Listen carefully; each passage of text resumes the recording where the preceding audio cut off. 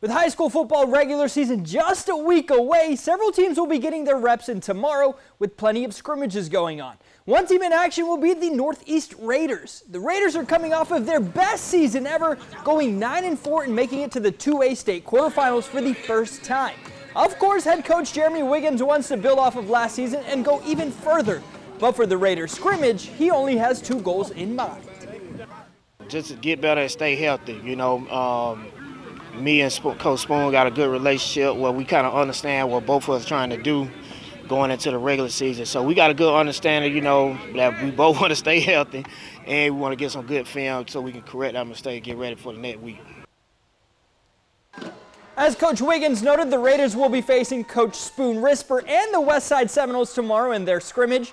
And Westside is coming off of its first losing season in the school's 25-year history, which talks a lot about their successes in a way.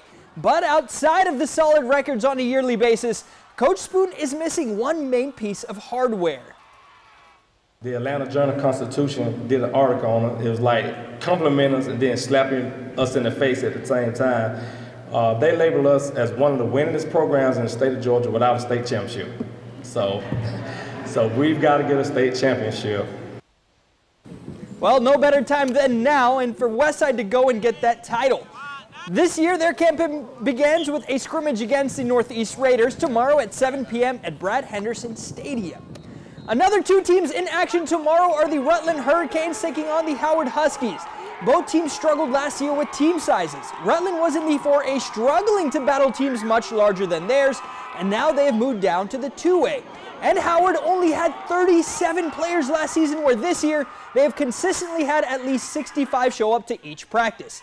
Howard head coach Paul Carroll addressed what could have caused this shift in incoming players.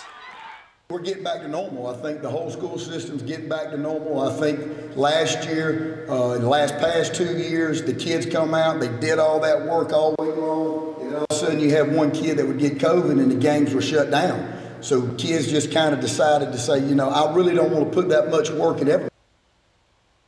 Well, luckily we've seen that growth in participation in several sports since the slowdown of COVID-19. Howard and Rutland will face off tomorrow at 7 p.m. at Ed DeFore Sports Complex.